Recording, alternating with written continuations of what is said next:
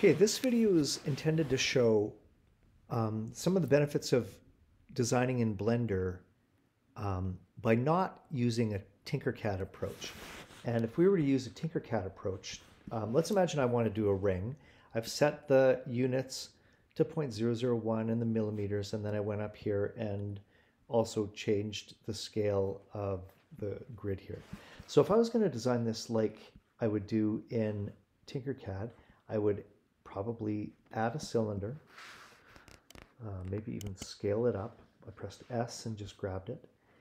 And then if I wanted to scale this, make it sort of flatter, I would go S and then Z, and I'm scaling it along the Z axis in order to make it a little bit flatter. And probably what I would then do is I would copy this, G to grab it, move it over, scale it down, S, and make it a little bit smaller. Now let's scale it along the Z axis and make it a little bit bigger. We can align in Blender by going transform, align objects, and you select what axes you want it to align on. And then what I would do is I would go over here, I would select this one as the target. I would add modifier, generate, go up to Boolean.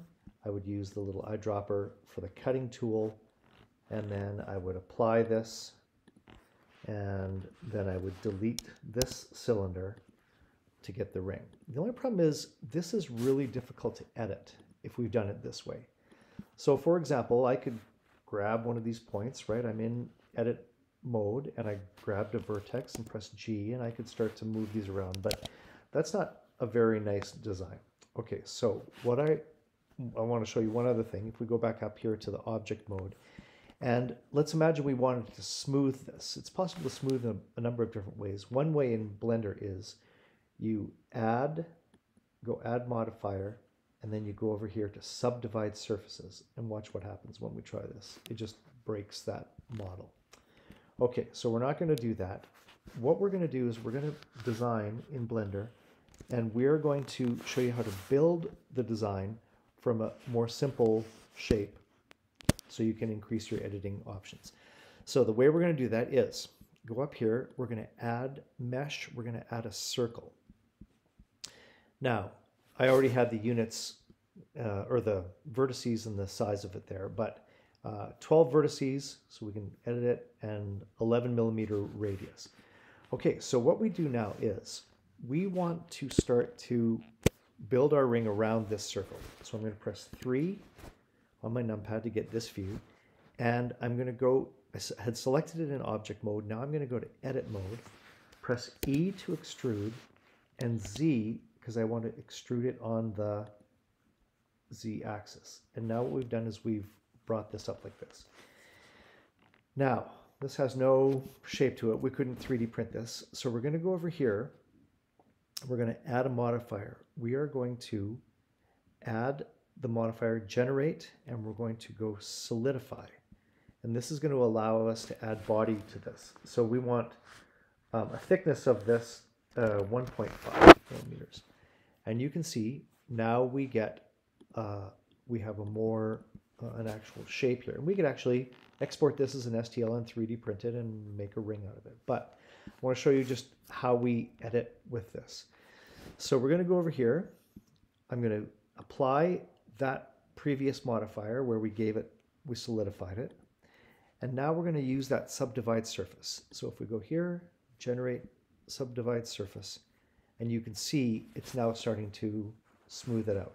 And if we increase the number of surfaces, we're making this more complex, but we're also making it so that we could more easily edit it.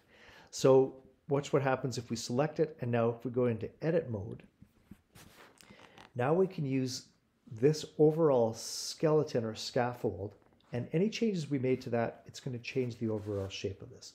So imagine if I now go here and I grab just one of those single vertices, go grab it, you can see it's changing it in a much more organic way. And we could do a few different things. Let's undo that one. If I select a edge, and I now select this edge and grab it, but constrain it on the y-axis, I can pull that out, and now you can start to see, oh, you were getting some shapes that actually look more like jewelry would shape. Let's imagine I want to try to narrow this part here. So if I select this vertex here and this one here, I press shift to be able to select both those.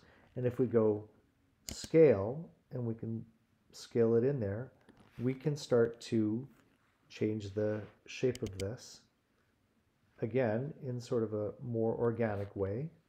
And there's a few things that we would do, something called proportional editing, but I'm not going to tell you about that now. But I think this gives you the overall sense of this. Now, a couple of things to think about. Let's imagine, I actually didn't like that, made that too narrow, so let's undo that. But let's go ahead and go to object mode. We could go back and forth between these just by pressing the tab button. And I'm going to apply this. And now that I've applied it, we can go up here to edit mode, and you can see how now complex this geometry is for this.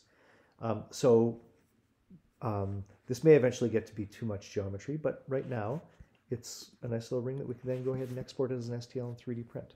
Okay, hope that made sense. Good luck.